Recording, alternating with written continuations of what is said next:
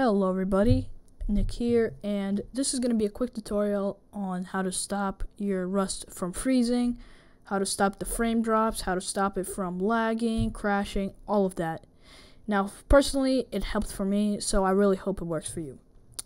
So let's begin. Head on over to type here to search and type in system. Then you want to click on the system, and this screen will pop up. Then on the right over here, you'll see related settings. Click on advanced system settings. Once you're there, you'll see this screen, system priorities. You want to click on advanced, like right here, and then in performance, you click on settings. A second tab pops up. Now with that tab, you want to click on advanced, and then change. Now a third tab pops up. Now this tab is the most important one, and this is the one we're going to be working with. So whatever drive you installed your Windows on, that's the one you select. So for me, if I installed my Windows on drive C, I select drive C. If my Windows was installed on drive D or any other drive you have, you select that drive, but for me, it'd be C. Now you head on over and click on customize size, and this is where the hardest part comes in.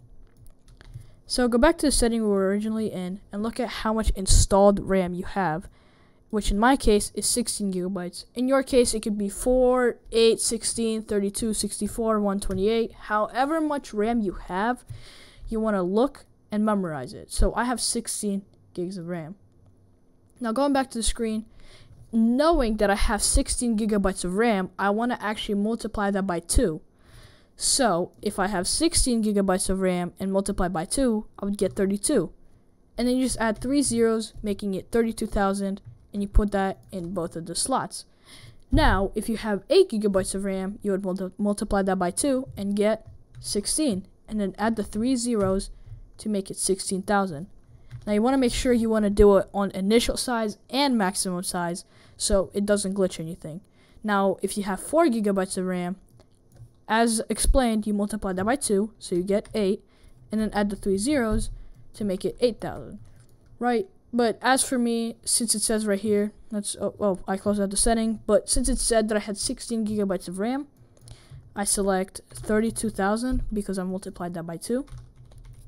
And to make sure everything saves, you want to click set and click OK. Now, since I've already done this before, it doesn't ask me to, but the first time it happens, you actually want to restart your computer for this. So don't open all your things, just restart the computer. And if you did that, it should have fixed everything. Now, if you have any questions, ask them in the comments. I'll try to answer as much and as many of them I can.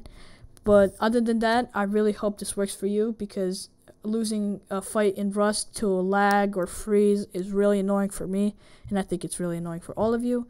So I really do hope that it helps, and have a great day.